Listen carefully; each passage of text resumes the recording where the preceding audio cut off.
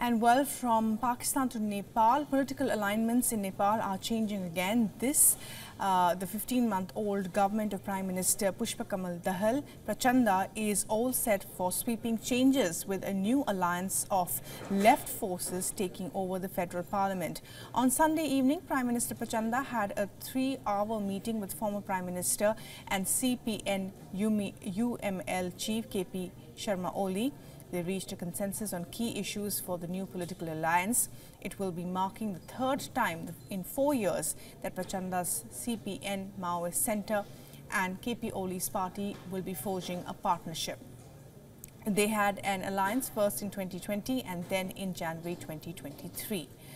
Along with Oli's party, other parties are also joining Prachanda's government. The new ministers took oath just hours ago after they met Prime Minister Prachanda. Meanwhile, the Nepali Congress President Sher Bahadur Luba has decided to recall all ministers representing his party from the government.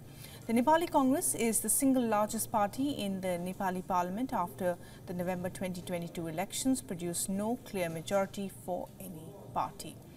Now, the latest rift between the CPN Maoist Centre and the Nepali Congress was caused by the rival claims over the chairmanship of the Nepal National Assembly. It ultimately broke their deal for a coalition. Our correspondent Saloni Murakka has more. In Nepal, political parties often form a shifting coalition among themselves or get into a power-sharing deal with each other, but frequently fail to demonstrate the level of governance sought by the public.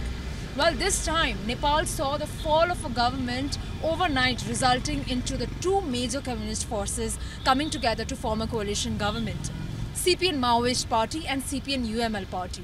CPN Maoist Party, which is led by Prime Minister Pushpa Kamal Dahal, has mere 32 seats in the parliament but gets to lead the ruling coalition in the capacity of the Prime Minister.